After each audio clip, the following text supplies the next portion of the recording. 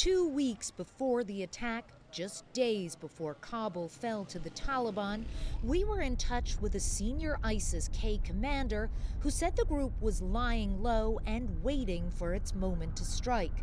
Words that turned out to be eerily prophetic. So this commander has said that he'll do an interview with us at a hotel here in Kabul, and he says it's no problem for him to get through checkpoints and come right into the capital. To prove his point, he let us film his arrival into the city. Abdul Munir, as he asked to be called, is an ISIS-K commander from Kunar, the heart of the terrorist group's operations. He agreed to talk on the condition that we disguise his identity. In a Kabul hotel, he told us he's had up to 600 men under his command, among them Indians, Pakistanis, and Central Asians. Like many of his foot soldiers, he used to fight with the Taliban, but says they've fallen under the influence of foreign powers. We were operating in Taliban's ranks. However, these people were not aligned with us in terms of belief, so we went to ISIS. Do you think they're not strict enough with their implementation of Sharia?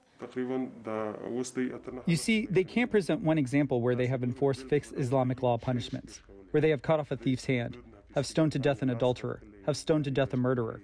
They cannot enforce fixed Islamic law punishments because they are under other people's control, and they implement their plans. So we do not want to implement someone else's plans, and we only want to enforce Sharia. If anyone gets along with us on this, he is our brother. Otherwise, we declare war with him, whether he is Talib or anyone else. So have you carried out public executions, suicide bombings, things of this nature? Yes, I have too many memories where I was present myself at these scenes. One memory is that the Pakistani Taliban had come to the Nazia district, and during the fighting we captured 5 people. Our fighters became overexcited and we struck them with axes. It's that chilling brutality that made ISIS-K a primary target for U.S. forces. In recent years, airstrikes and special forces operations have ruthlessly targeted the group in Kunar and Nangarhar.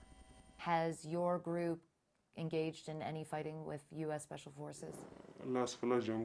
Yes, we have faced them on many occasions. We had close combat with them too. They used to land in Achin. In Kunar, they carried out airstrikes. We have faced them a lot in firefights. Are you interested ultimately in carrying out international attacks? This point is higher than my level. I can only give you information about Afghanistan.